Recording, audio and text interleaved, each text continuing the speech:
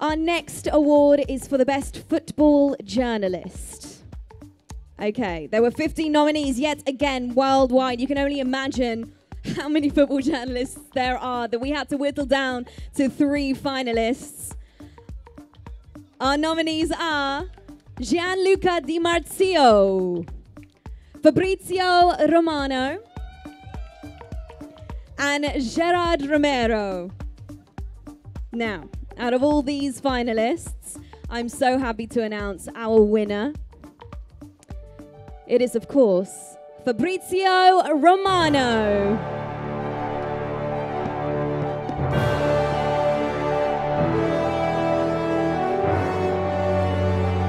Fabrizio has built himself into a global leader for transfer news with 1.1 million subscribers on YouTube, 9.7 million followers on Twitter, and 8.9 million followers on Instagram.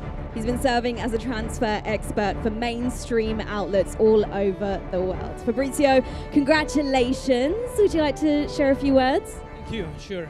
First of all, it's a super pleasure to be here, and a big thanks to all of you, to Globe Soccer, for this fantastic event. Super pleasure to receive the award from Fabio Capello. I'm Italian, Hayden is a true legend. And also thanks to all the people who voted for me, and thanks to all the people who are always supporting. Thank you. Thank you so much, Fabrizio. Congratulations. And thank you once again to the absolute legend, Fabio Capello. Make some noise for the both of them once again.